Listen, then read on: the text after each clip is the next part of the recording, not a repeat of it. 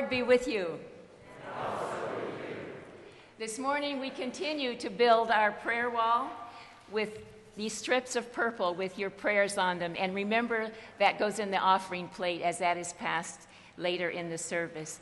Please stand as you are able for the call to worship.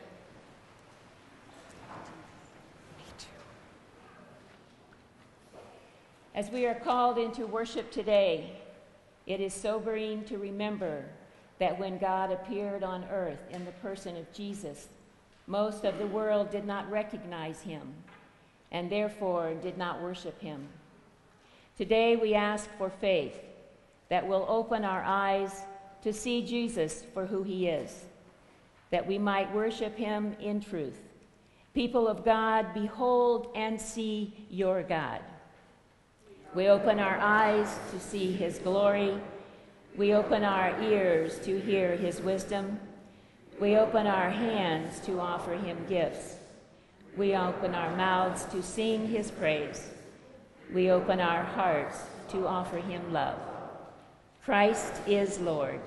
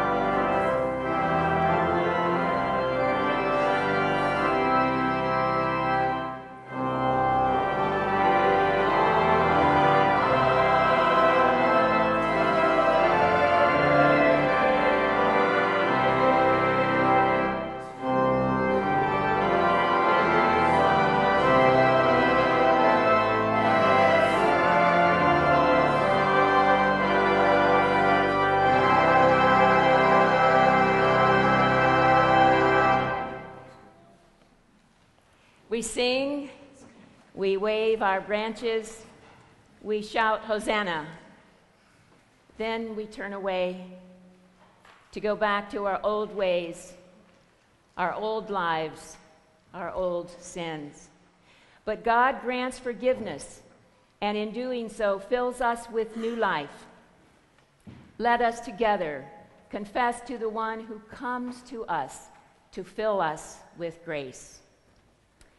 Gracious God, we thankfully remember the life of our Lord Jesus Christ. And we also acknowledge our failure to respond earnestly and faithfully to his witness. We often mistake Jesus for a mere earthly king, friendly companion, or problem solver, failing to see him as the ruler of all creation. We do not appreciate the depth of his passion and sacrifice on the cross, failing to acknowledge him as our way of salvation. Even in this Lenten season, we have not walked faithfully in the way of Jesus Christ. Forgive us, we pray, and bring us ever more fully into the joy of union with Jesus Christ, our Lord.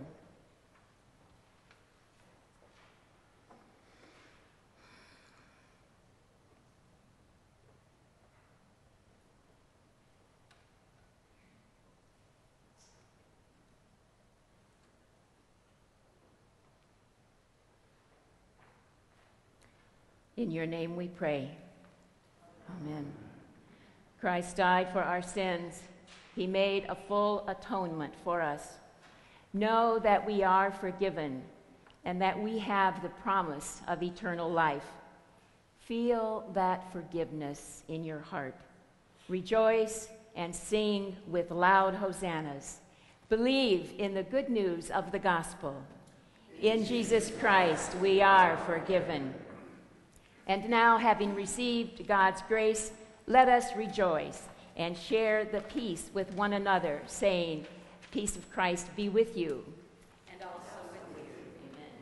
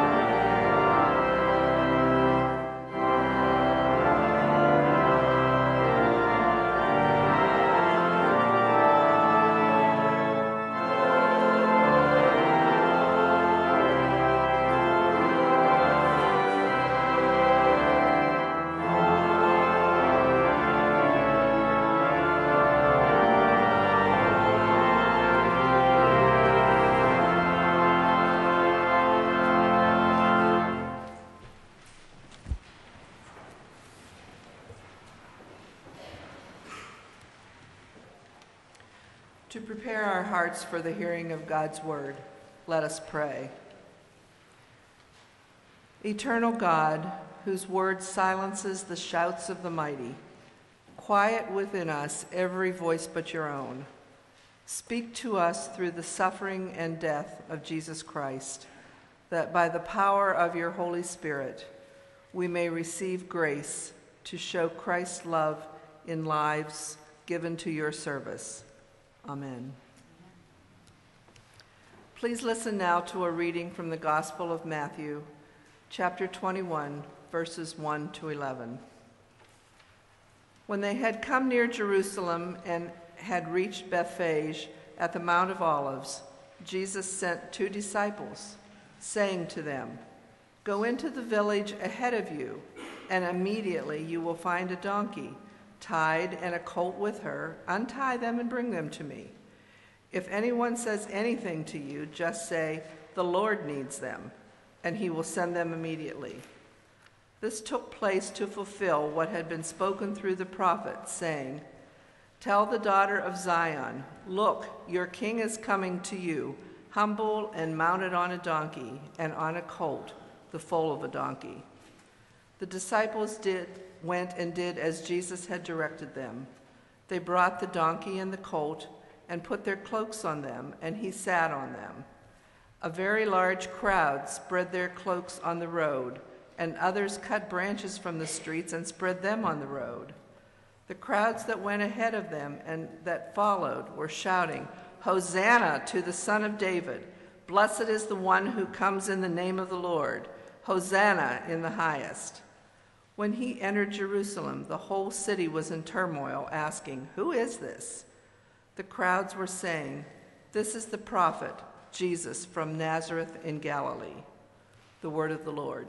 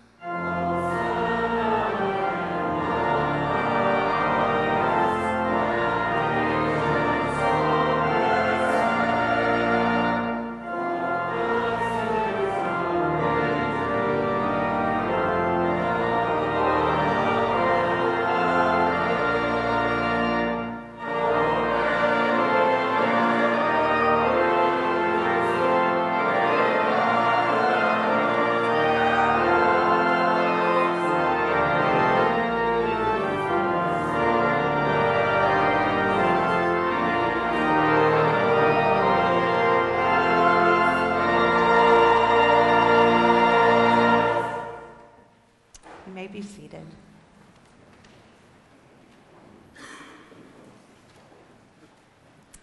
This Sunday is often called Palm Sunday, but it is often called Passion Sunday.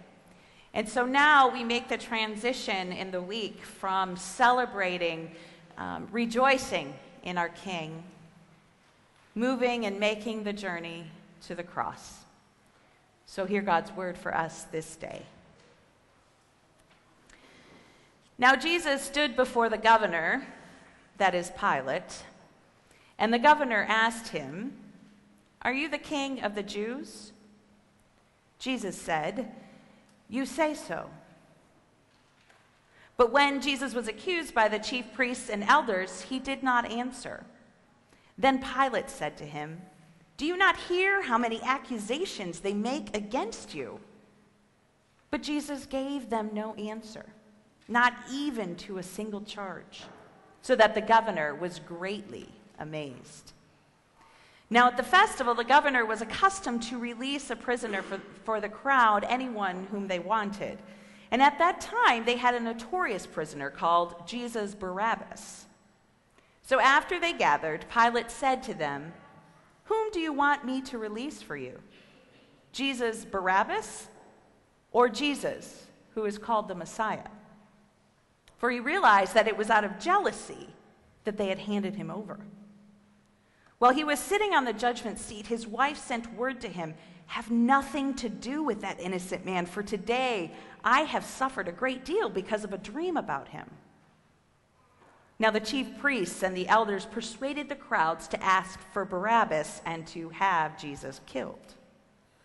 The governor again said to them, "Which of the two do you want me to release for you?"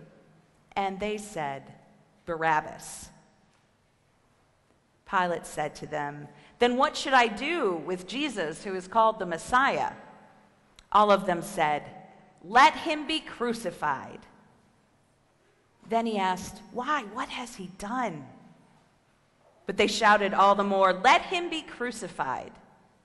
So when Pilate saw that he could do nothing, but rather that a riot was beginning, he took some water and he washed his hands before the crowd, saying, "I am innocent of this man's blood. See to it yourselves."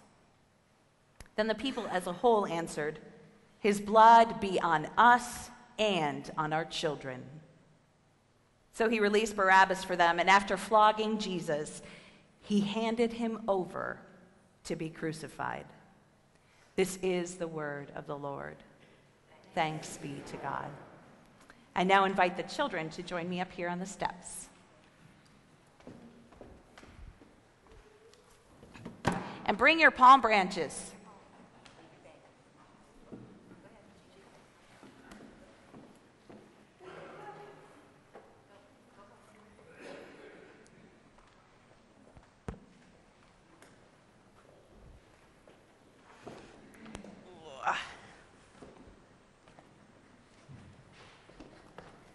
Hi. Hey, do you all know why we're waving these today? I want to see how you can wave them. Let's see how high you can do it. Oh, yeah. Here, Stel, you can have one too. All right. Woohoo! Good job. Do you know why we're waving these today? Yeah, that's really good. Because a long time ago, people were so excited about who Jesus was that they had a huge parade for him. Isn't that cool? They had a huge parade for him, and they waved these, and they laid their jackets on the ground so Jesus wouldn't get dirty. Well, then something kind of hard happened. Yes, he realizes it. He knows. Does anybody know what happens this coming week, what we celebrate or remember? He died. That's right. That's right. But then what happened after that? He rises from the heaven. Yeah, he rises from the grave. That's exactly right. So today and this week, it's kind of hard because we remember that Jesus died for us, that he was so awesome, that he would... Say that again, sweetheart? To take away our sins. Exactly right. So this week, I want you to do a couple of things. I want you to thank God a lot. Can you do that for me? Maybe before or at your dinner table when you pray, say, "Thank you, God, for Jesus." Thank you, God, for Jesus. Yeah. And I also want you to remember that how did Jesus live when he was alive? Was he mean to people? No. He was, and he healed people, right? And he taught them how to pray. He taught them how to be kind. He did all these awesome things. And I know you all have learned a lot, too, from Jesus. So I want you to do one extra thing this week that Jesus taught you, to be kind and to do something you wouldn't normally do for someone else. Can you do that for me this week? 2 things. Say thank you every day to God for Jesus, and to do one extra kind, special thing for somebody this week. Okay? Okay. Will you join me in prayer? Can you grab a hand of someone next to you? Why don't you come up here, sweetheart? Hey, JC, let's hold hands, bud. We're going to pray. Here. Okay, can you hold her hand right behind you? All right. And repeat after me, okay? Dear God, thank you for Jesus. Thank you for life eternal. Thank you for second chances. In Jesus' name, amen. All right. Why don't you all head off with Mrs. McAvoy downstairs to Godly Play, and you get to hear the story all over with cool little figurines and Godly Play. Bye, sweetheart. You can do it. It's okay. Come on. I know. Come on. I'll see you in a little bit, okay? Okay.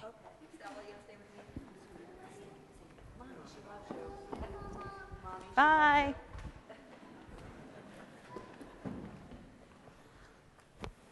Makes me feel good. My kids like me.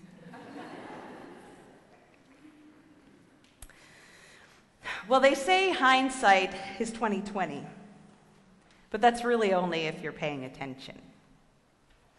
Most of the time, we follow the saying, distance makes the heart grow fonder. Let me give you an example. I have 3 siblings, and a number of years ago, we decided to take a vacation every summer together. It was just the beginning, right? We were all getting married, starting to have kids. It was the early idealistic years. And the first summer was really fun. We rented a cottage, but after about 4 days, the time drug on a little bit, and it was clear that a full week to be around one another like that, all in one space, was a little too much. Can I get an amen? After a year of distance from the previous cottage renting, the next summer we said, let's do it again. That was so great. We conveniently forgot how the summer before the last few days, we were all ready to not be there. And mind you, I love my siblings.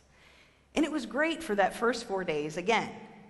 And then we all started to get annoyed with each other. Who's cleaning? Whose kid is crabby? It got to the point where children's balloons were popped, in-laws stomped off, and the last morning we cleaned really fast so we could all get out of there. Needless to say, we haven't spent that much time together since then, and that was 8 years ago. Now we remember to practice the family 4-day, 3-night rule. It works so much better. I say all of this to call attention to the reality of the week ahead of us. We've just gotten to Jerusalem. We've welcomed a king, we've celebrated him, and we anticipate what lies ahead in the week to come. I wouldn't be surprised if some of you were thinking, why is she reading about Jesus being sent to be crucified? It's only Palm Sunday. I hope for you, as for me, a small gulp formed in your throat and has caused you to pause. Pause because so many of us want to jump to Easter. But we have a choice now.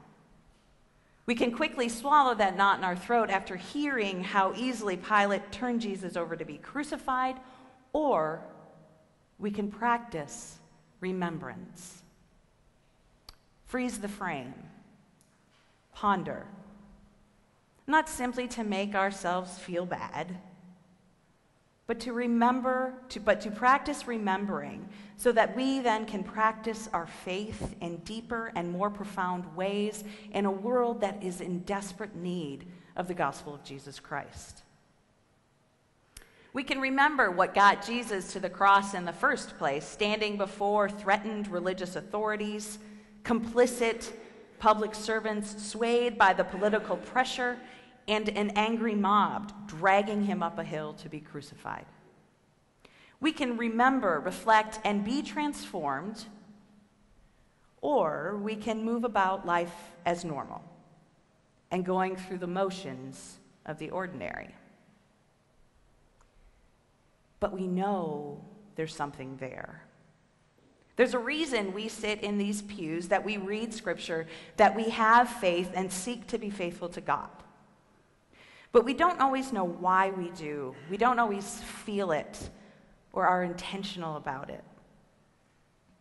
I invite you this week to practice remembrance and remember how extraordinary our story is.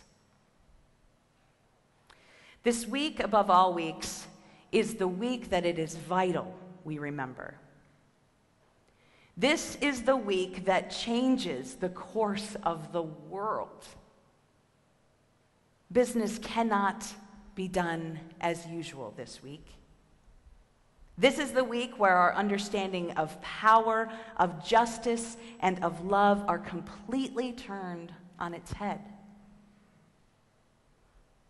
Practicing remembrance helps us see that it is fear guiding and ultimately winning this drama that leads us to the cross. First, it's the religious authorities that fear changes. Ha ha ha, never heard that one before. The religious authorities that fear change. Alternative interpretations, perceived tampering with the traditional law that Jesus taught and lived. Things like turn the other cheek, elevating mercy over punishment, the forgiveness before retaliation, and spending time with the poor rather than the popular and well-off. The religious authorities were fearful of the destruction, the change of who they were and understood themselves to be. Pilate fears the loss of power, of respect, of authority. Pilate, shown as a man of conviction and knowing that Jesus is innocent. His wife even tells him. But Pilate succumbs to the pressure. And then there's the crowd. Oh, the crowd. I parallel this mob to what I see going on social media these days. People riling one another up about what's going on in our country, post after post, one feeding off another, and in the end, all we have is a lot of noise and not a lot of truth. The attraction and power of reactivity fuels this crowd, and perhaps underneath all the racket is fear that there is another way, without the flashy drama, a sacred way, a more difficult way that resists dominance and finds power in weakness, in rest, in defensiveness, and in the unassuming. So here we are. We see it. The injustice, the wrongdoing, the lack of integrity. But can we then practice remembrance of who and what Jesus brought to this place? How he lived that would bring him to this place where people would act this way and bring him to a cross? Do we stand with Jesus as the faithful ones, or do we stand at a distance like Pilate, happy to proclaim our own innocence and pointing the finger at another's brokenness, another's lack of integrity, and another's lack of mercy? Practicing remembrance this week calls us to stand taller, to dig deeper, to truly be faithful, to stand with Jesus as we embark on lives of faith that illustrate to the world the kingdom that he proclaimed. The conventions of our world are not always those that the gospel proclaims.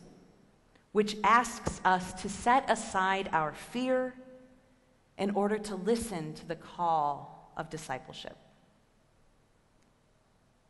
During Lent, we have heard a number of stories that do illustrate what our Lord was about. That's how we practice remembrance. The temptations, the healings, the raising of Lazarus from the dead. When we remember, we are again convicted, empowered to face the world that so easily distracts and coercively captures our wallets, our desires, and even our egos. But the gospel is telling us this day, if there ever was a week to remember, to practice remembering, this is the week. This is the week where business cannot be as usual. What Jesus stands for was never about good sermons or amazing church buildings or, yes, even incredible organs. What Jesus stood for was ushering in the kingdom of God. It was to proclaim Christ crucified and to live a life worthy of that calling. Practice remembrance this week. Remember who you are, loved, claimed, forgiven. Remember what you are called to as a disciple. Practice out what you seek to remember and hear, that God is love, that the way of Jesus Christ brought him to a cross, and that our lives of faith will bring us to those hard and desperate places as well. And Jesus leads us to a cross and is with us. As Jesus journeyed to Jerusalem with palms waving, you think he knew that they didn't understand what kind of king he was? What kind of kingdom he was really ushering in? Some of them did. But then, like us, they all forgot and denied him again and again. Even his best students. We'll get to hope. We'll talk about hope next week. We'll celebrate the great gift we have received. But for this moment, for this week, let us practice remembrance. Remember Christ, what got him here to this week, and whether our practice of faith illustrates to the world the absurdity of a God who dies that all might live. Let us stand with Jesus and remember the good news, the radical, world turning it's on its head message. Can we remember? Can we remember, believe, and follow?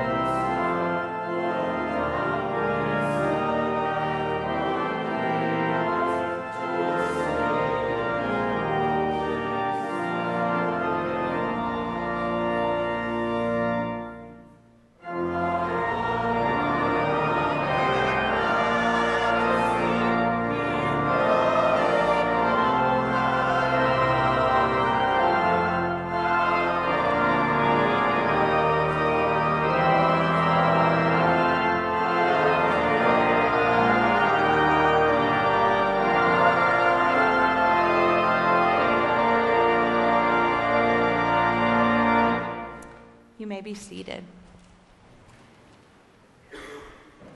A note about this morning's offering. Today we will be receiving our denomination-wide offering called the 1 hour, Great Hour of Sharing. Proceeds from this offering go to the Presbyterian Disaster Assistance, which many of you are familiar with. They came in and helped years ago when the flood was here.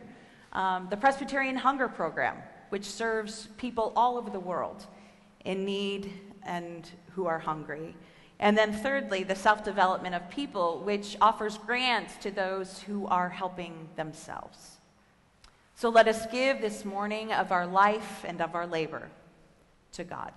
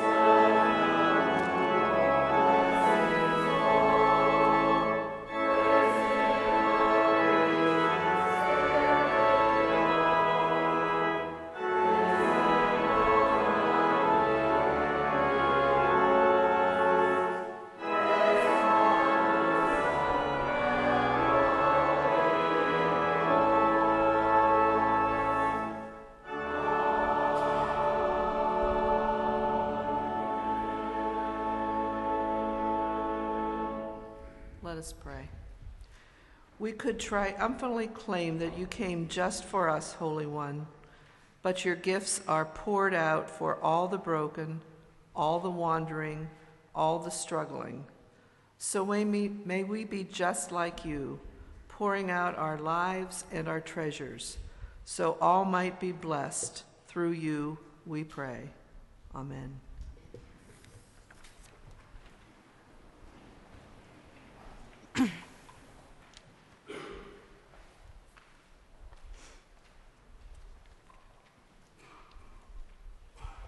This morning, certainly a joy is looking at the wall filled with prayer after prayer after prayer.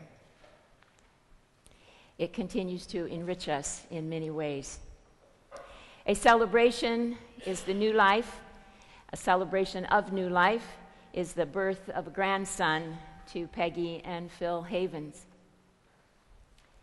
Celebration of eternal life and of Wendy Shoup joining the church triumphant was celebrated yesterday. A celebration certainly is the joy of the Easter egg hunt with 150 children in search of those treasures.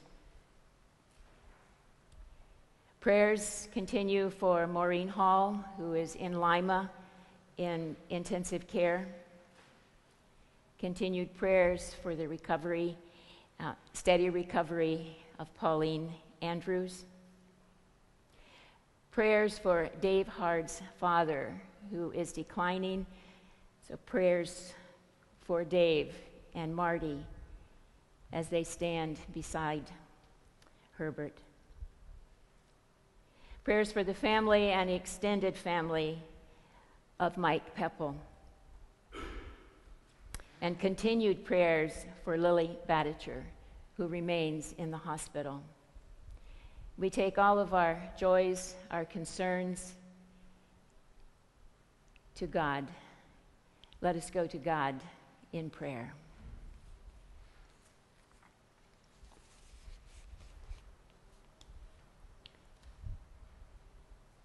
It is the silence, O God, that draws us close to you.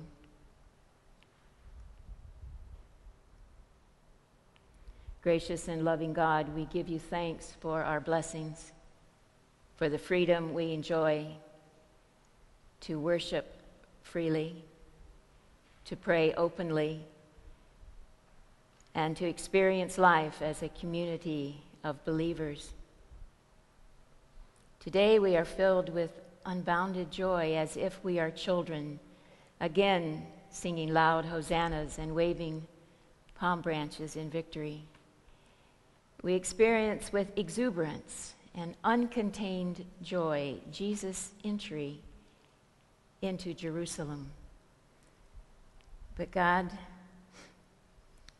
even as we begin this week in triumph, we know that we must face defeat, silence, death, and darkness before the week is over.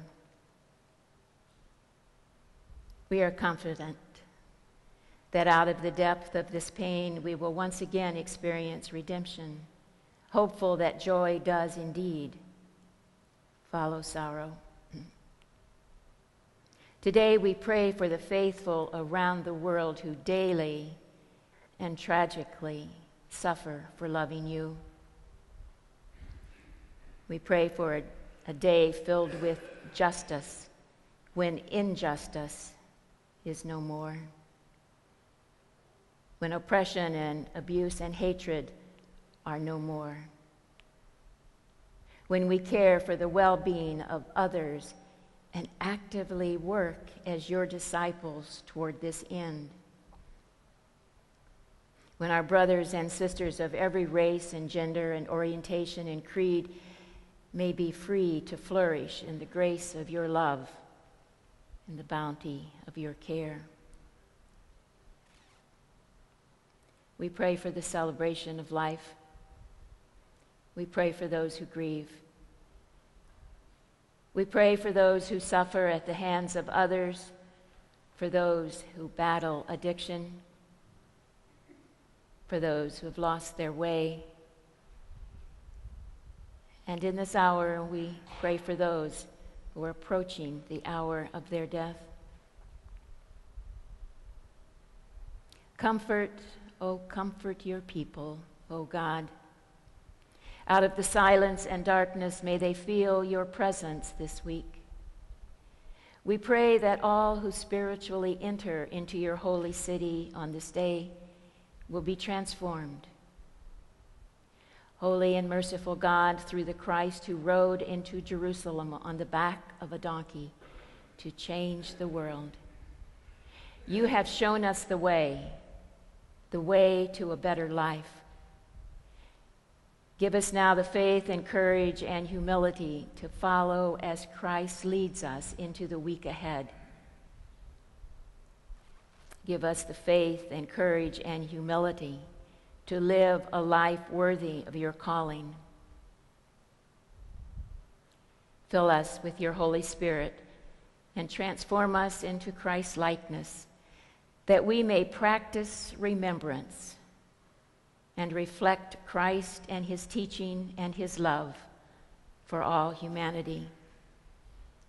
And so it is in our own lives, O God, as we walk lonely paths. Lead us out of personal darkness into a new light. Help us experience the contentment of silence and the joy of renewal. Be with us this week, O God.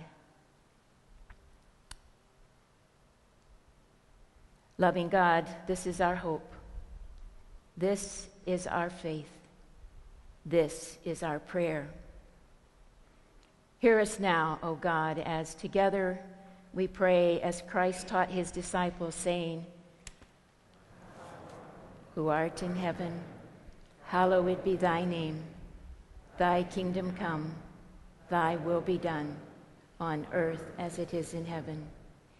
Give us this day our daily bread, and forgive us our debts, as we forgive our debtors.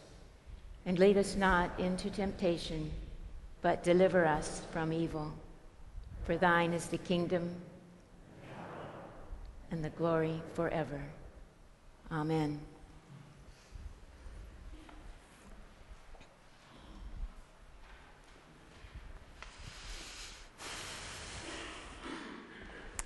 Friends, this is the week. This is the week that matters. This is the week to throw aside all of the fanfare, all of the assumptions, all of the anger, all of the joy. Throw it away and focus. Focus on Christ, the one crucified, the one that makes things matter, that makes our lives matter, that makes the world matter. Let us go into this week practicing remembrance. Remembering that we are loved, claimed, forgiven, and set free.